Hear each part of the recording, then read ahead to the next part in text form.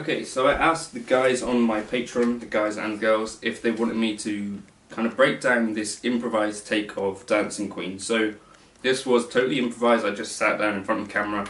Now the real Dancing Queen is played in A major, but I decided to play this in G because it kind of works quite nicely in that key. So the first chord that I'm playing there, we got a G, a D, and then a B in the top. And you might want to hammer that on. So if you start off playing the A with a bar, and then hammer on with the pinky. So we're just doing that melody in the top. So B, A, C, and then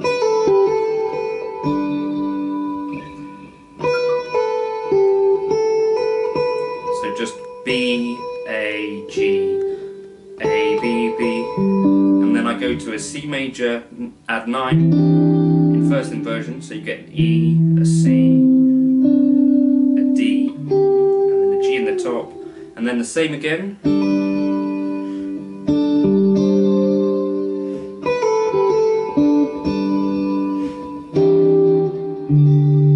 And then I'm doing that same chord again, and then I move down to like a G in second inversion, right? So we've got a D in the bass, and then another D, and then a G. Okay, and then we're going to come to this chord. So we're playing a D octave, so on the 5th fret, D, and a B up at the top, and then doing like a B major dominant 7 flat 9 kind of thing.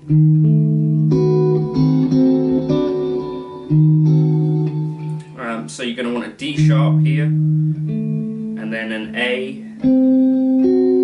and then an F sharp, and a B in the top, and the melody goes B, A, B.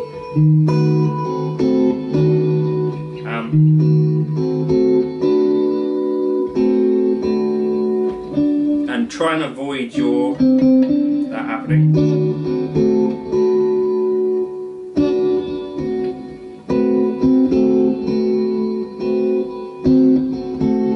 You could play it like that instead, or you could do that sort of thing.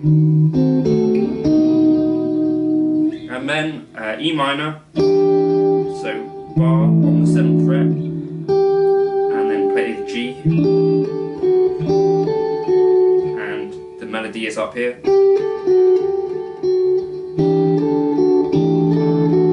and then so we're going to fall from this G down to the E, and then play an A triad, and then the melody note up top is the B, the A to the G, and then we just play it like this with a C triad here, sharp up to the G, and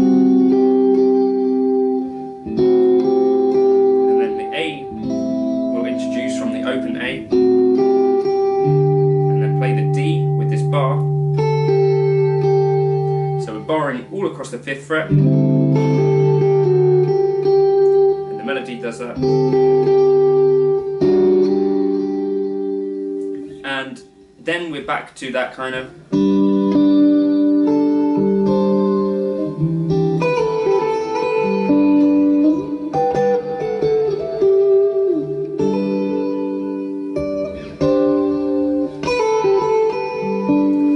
then come to the verse, and the verse I'm doing kind of this triad based stuff. So we're going between this kind of G major triad here at the 5th fret and this C major triad, or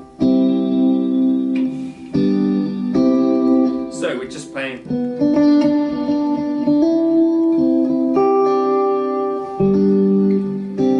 or you could maybe think about making it like a C add 9. So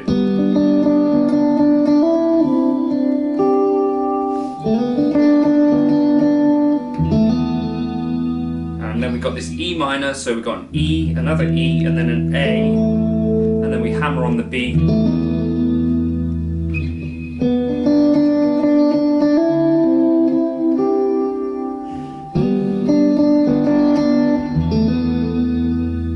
Okay, and then we come to this D kind of sus, so we've got a D on the A string, then a G on the D string, and then an A over here.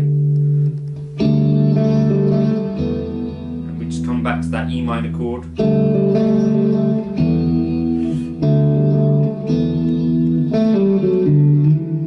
And then I think went to melody there, because it's probably a bit muddy to do that. And then we come to a D triad, or just the D triad here at the 7th fret, to an E minor chord. So I'm playing E, A, D, F sharp, or with a G in the top, or you can also add in that B there. And then same thing again.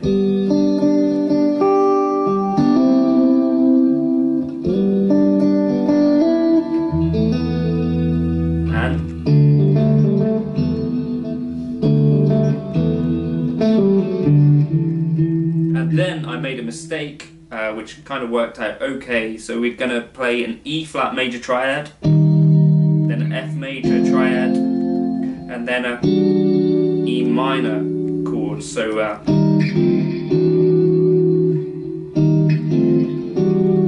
kind of enclosing that E minor with some chromatic, and then just melody, A minor. So we've got an A, and then a 7 there with the G, and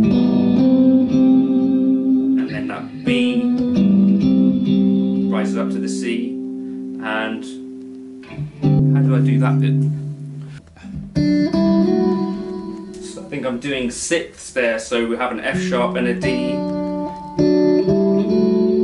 this kind of thing.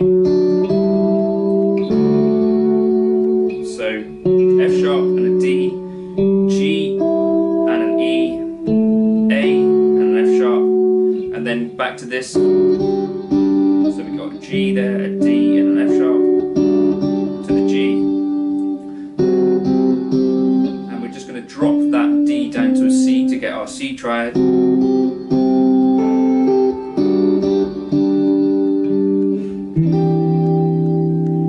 Then to that C, kind of in first inversion again, that add 9. Then the same again.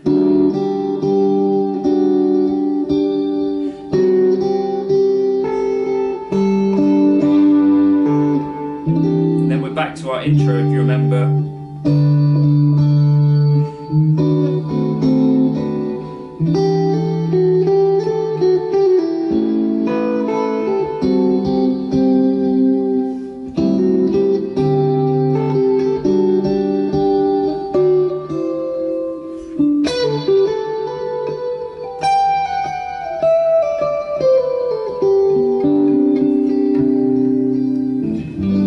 That's loosely what I played. As I say, it was improvised, so I'm not exactly totally sure, what I was thinking for all of it, but that's roughly what came out. And this sort of thing I've got used to kind of doing, because if you can play a melody, it's often possible to grab a triad nearby.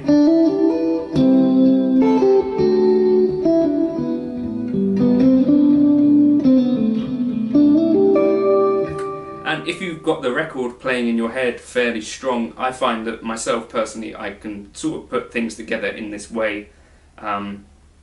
It's sort of like just hoping that you ride the bicycle and you don't fall off, but it's something that works sometimes with some songs. So that's what was going on there.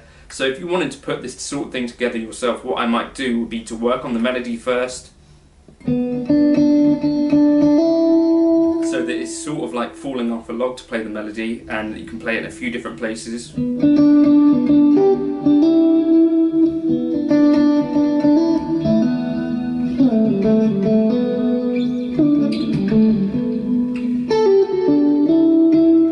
And then you can start to try and look for the nearest kind of triads to the melody that you're playing.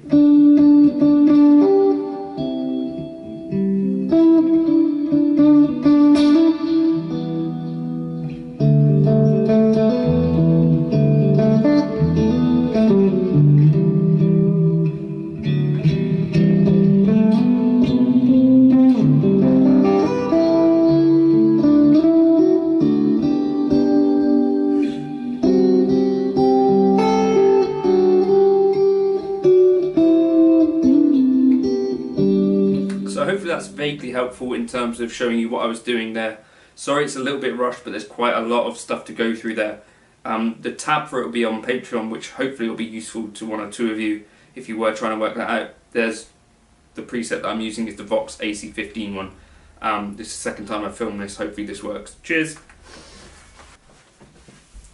They say two things, don't they? They say never look a gift horse in the mouth, not sure what that means, and they also say don't meet your heroes. So I've got a little story for you. I once went to like a charity event at White Hart Lane, home of Tottenham Hotspur, my favourite team when I was into football. And it was sort of this charity event, as I say, and they were doing this kind of like auction of promises type thing.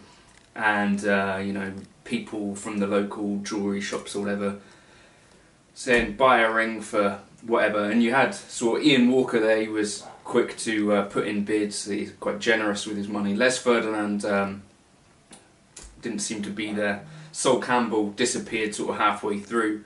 Darren Anderton, again, sort of quite keen to get his bids in. And then at the end of the night, I could see my hero in the back, and I said, you got millions, how come you didn't put in any bids? And he said, I don't feel like sharing them.